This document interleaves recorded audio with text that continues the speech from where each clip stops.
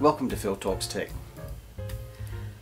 Today I'll be changing the main board in my Ender 3 version 2, changing from a 4.2.2 motherboard to a 4.2.7 because I've had some big issues with layer shifting on large prints. The display comes off really easy, just clips on, and there's one plug for the display itself, and there's just a couple of screws in here I'll have to remove to take this off, just so I can lay it on its side. Now that that's removed, I can lay the printer over and get a look at the underside. One of the things we're going to need to do here is remove the cover. This is the cover for the main board. Just going to remove these screws. And there's a cup on the top here that'll have to come off as well. And there's one at the back of the bed. These are a great idea. A little magnetic mat for keeping your screws on stops them flinging across the room. Just remove this cover and voila, our main board is in here. Before I go and take all the wires off the main board, I'm going to take a bit of a photo just so it helps me for future reference if I need to know where everything went. Just cut some of these ties and move them out of move the stuff out of the way. Make sure you don't cut any wires. Now we're going to need to unplug everything. Just pop these plugs off. Yeah, there's out of all the cables here, we have two that aren't labelled. That's our temperature sensors for the hot end and for the temperature for the bed. They're not marked, but the white is the hot end and the black is the bed. So the other are the limit switches for the 3 axes, and they're all labelled, so that makes them much easier. The other one here is our fan for our hot end. All we have left is the screw in wires now, and they're conveniently labelled on the bottom of the board, so I shouldn't be able to go wrong there. I'll start with the main power, the positive and negative, the 24 volts. Red being our positive, black being our negative. Now we have our hot end, our bed, and the last is just a fan for the hot end. You'll notice I moved the motherboard cooling fan to the hot end fan to come on all the time before because it was getting warm. And there we have it. The old board's out. Time to put the new one in. Okay, now we'll refit the wires to the new motherboard, making note of the labels. Make the right one go in the right spot. Z axis. And then our extruder. And then we've got our limit switches. So that's our X. There's our Y. On our Z. Fit our temperature sensors. And bed temperature. Yeah, that makes sense. And this is the hot end temperature. Okay, we'll have to put our fan back in.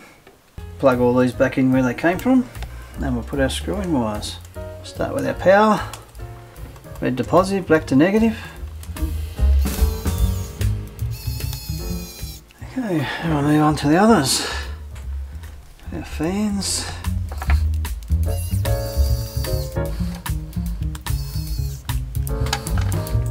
And we have our bed.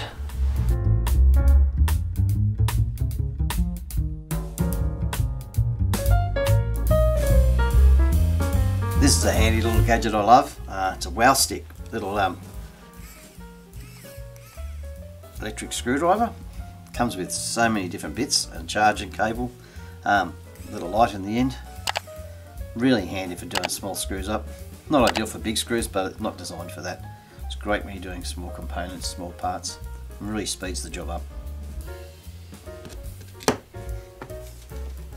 It comes with a full range of bits. Just about everything you can think of. Haven't found one I haven't had yet. I'm always looking for new gadgets. Do you have a favourite gadget you'd like to share? Put a note in the comments. Now we'll just refit the main board. Change our bits first.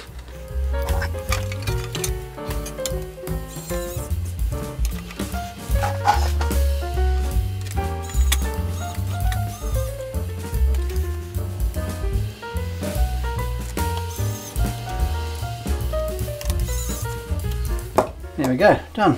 Let's get some cable ties and make it nice and neat back in here so that I'm happy.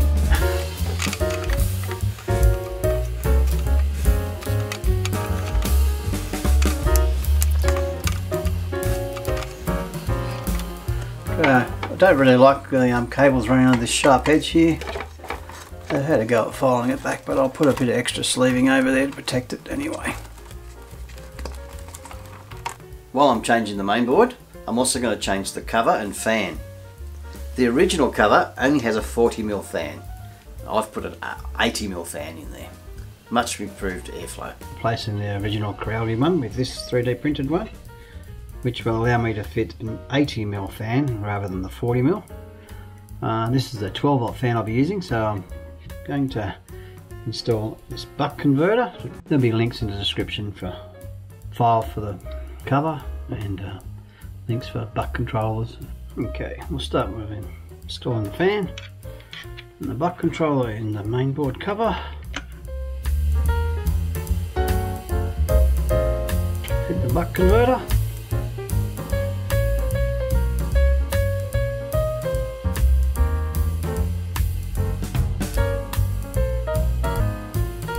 And that should be ready to install. These additional wires I've got running here, I'm going to run up to some LEDs I want to place on the printer so I can see better on the camera. Okay, now I'm just going to fit the new cover and fan. Started to put this over, I'll just change my bit to a longer one to reach through the holes.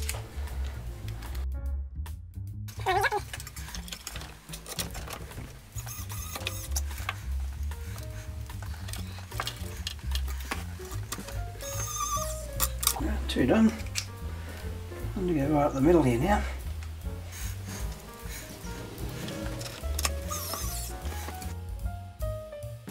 Very handy screwdriver, has its little torch in the end so you can see down the hole. I just need to do my wiring to the power supply and we'll be good to go.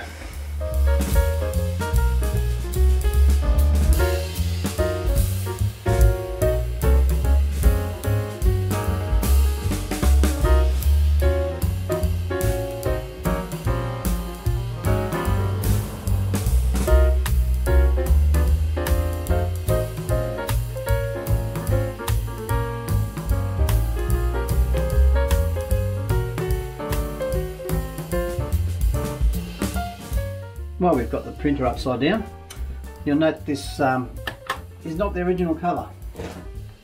This is the one Crowley puts on the printer from new. But unfortunately it blocks these air intake holes here. So very good idea to print this. I'll put a link in the description to that file. It's just a printed file, just covers the cable ends.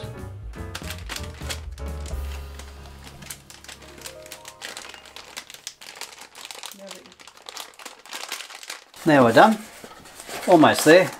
It's got a few things to put back on it and upgrade the firmware. We'll be good to go. Thanks for watching. If you enjoyed what you saw today, why not subscribe and hit the like button and ring that bell. If you have any questions, please just put them in the comments. Thank you. I'm Phil, and this is Phil Talks Tech.